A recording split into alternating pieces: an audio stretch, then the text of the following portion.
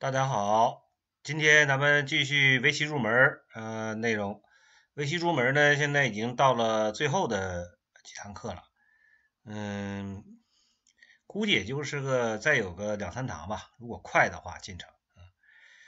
在没进行之前呢，咱们还是按照原有的这个程序啊，咱们首先呢要感谢以下无私给咱们频道点赞的朋友。其实我觉得我很喜欢念一念这些名字啊，这些点赞的朋友名字起的都很有意思。首先有咱们的铁粉紫杉光露啊，他是每一次都会给我点赞，所以呢深表感谢。还有这个 Lucy E 啊，这是超题 Lucy， 还有这个不是 Lucy 啊，对不起啊，叫 Lucky E。有薄荷，有这个，还有我们的老朋友幼儿园一哥啊，双叶幼儿园，星铁元神带杆小可丽啊，这个也是咱们的老有那个老粉丝了啊。还有这个肖大侠，还有这个新朋友老乐小强等等啊。这里面呢，首先呢。还是要回答一下这个咱们上一次啊4级网友4级棋友的家长一个问题，因为我曾经给他付过一次盘，所以我有印象。他就说到他孩子呢，这个当时那盘棋是7级，但是很快他就到了4级，就可能我复完盘以后他就到了4级了。复盘的过程当中，我已经能感觉到这个孩子这个已经处于一个上升期了，他不应该是在7级水平。那么他到了4级呢，我觉得很正常，非常正常。那他现在就说他家小孩呢又处于一个这个不动的位置了啊，我觉得这个也都是再合理不过了，因为他上升之前那个水平啊，他不是处于那个水平啊，所以他往上走是非常合理的。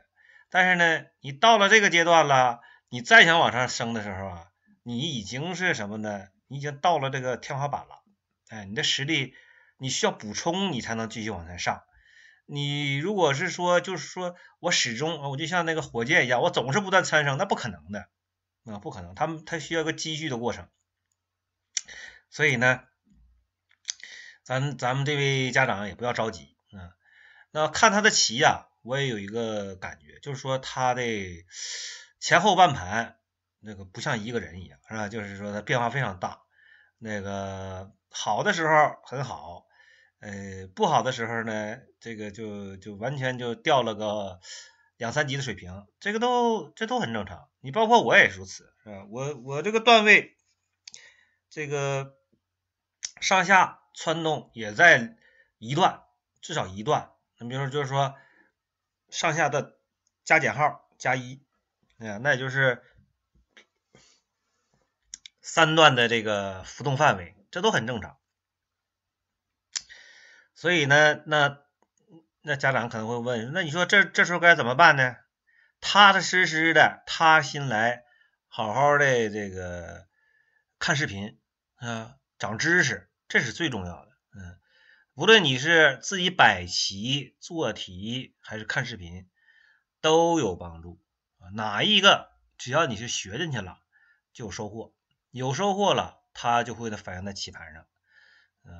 所以就是说，围棋这个东西啊，它没有虚的东西，不是说你靠拿嘴吹，对吧，就好使的，它一定得是服下心来用功，才可以。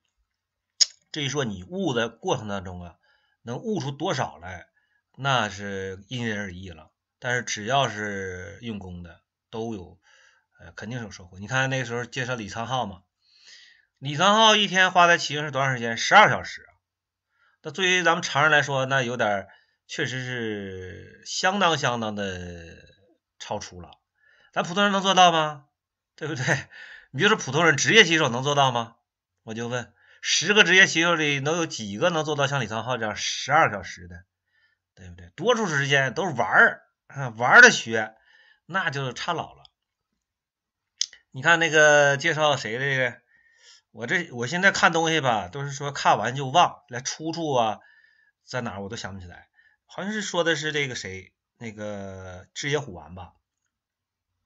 我一看他那一天的日常安排，真正花在棋上，可能连7个小时都用不了。咱说不说他这个下棋时间啊，就是你下棋正式比赛，那他没招了，他一下个3、4个小时，这很正常。但你平常花在棋上真正用功时间，他绝对没有达到不了李昌镐这个水平。所以当时李昌镐说他花了12小时，那很多人都觉得是不是假的呀？对不对？是不是假的？但是我相信人家李昌镐这个人，人家就明摆告诉你，对不对？我也没什么诀窍，你别看我拜的老师是曹文炫，但是我同样花功夫了。你们要跟我花一样功夫，你也能跟我一样，我也不是什么天才，就这个意思，对不对？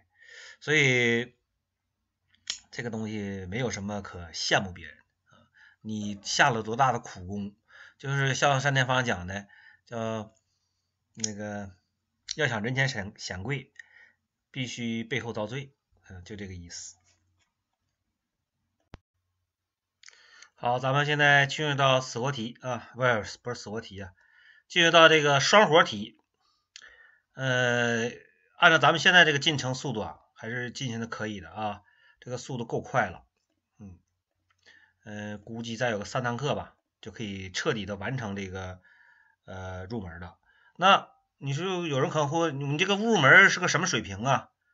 我可以这么说，就是说入门的内容全掌握的，你可以在野狐啊，至少可以在10级左右有的下，可以在10级里面能下一下了，是吧？当然10级可能输的面更大一点，如果你要是翻来覆去多看2遍呢，掌握了以后，因为肯定实战这个经验小一些，是吧？但是通过实战把这个视频多看几遍，那基本上可以能在10级下一下，不是不能下啊，可是不是不能下的。这里呢就是涉及到咱们上次讲的内容，就双活。首先我们看这道题，现在啊就是说这一堆子跟这一堆子正在进行一个对杀，作为黑棋来说怎么办？黑棋呢走这个，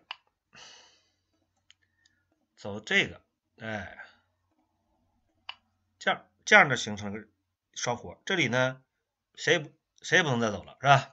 双活了。说到用功啊，我还想起这个人，就是柯洁。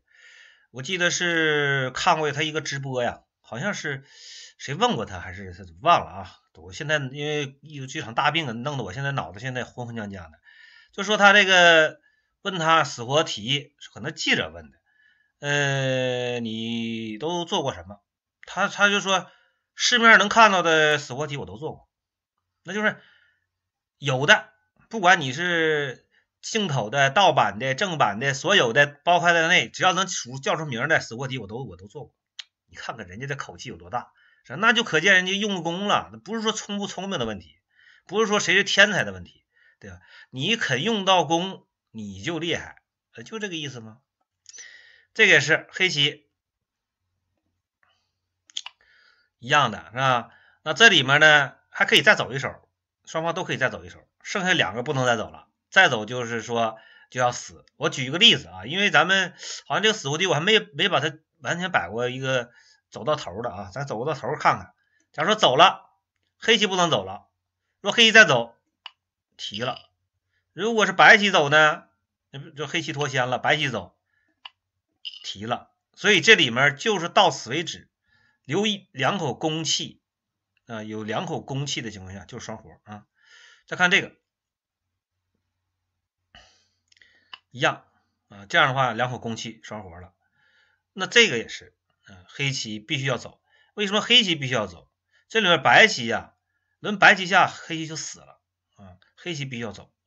黑棋走这个形成了2个公气，那如果是白棋下呢，白棋走这里啊，这个就变成了眼杀了，是吧？这里白棋有一个眼，黑棋没有眼就死了。好，我们再来看看这4道题啊，同样都是三角啊。首先我们看第一道题，第一道题呢，也是说这些子啊需要营救，黑棋走这个就可以，这样呢，如果你来收内气，又是两口攻气，那么再看这个，那现在黑棋啊，如果白棋粘在这里啊，至少是眼杀黑棋了，因为白棋有眼，黑棋没有眼，所以呢，黑棋肯定是死棋。所以这个时候黑棋要想办法走成一个特殊棋形，就是把对方断开，这样呢，即使白棋做出一个眼，两面都有眼，依然是不入气。这里白棋不能下，这边白棋也不能下，这样黑棋就借机就活了，形成一个这个两边有眼的经济独立。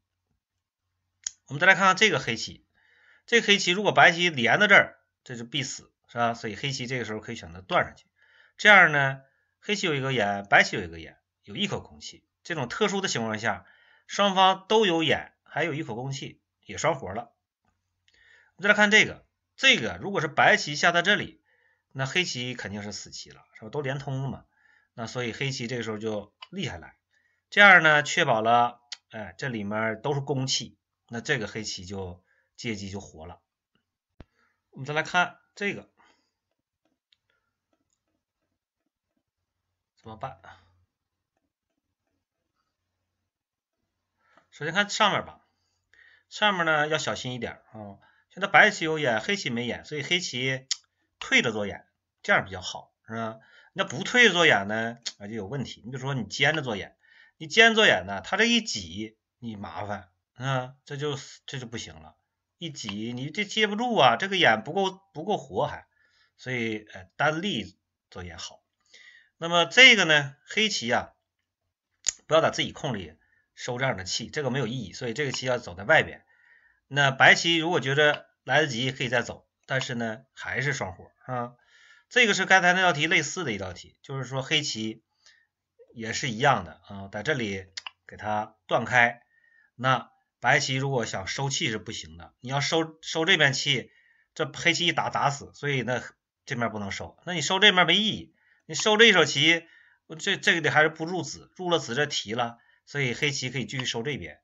这样依然是两头不入气。我们再看这个，那黑棋要想把这俩子做活怎么办呢？就是说自己先做一个眼，你别管它是真眼假眼，只要是做出眼来就可以了。这样呢，这个白棋啊，这里是不入子的啊。下面呢是下面这一组啊是一组这个双活的判断题判断题。我们先看第一道题，第一道题呢，双方一人一口攻气，这个是标准双活啊。那么再看这个，这个是不是双活？首先看白棋是不能往这里下的，啊，也就是这再走的话，这被提了。但是黑棋可不可以啊？黑棋是一个有眼状态，那白棋不能下，黑棋可以在外面收气，对吧？你比如说黑棋在外面，先走一个，你反正你也不能走，对吧？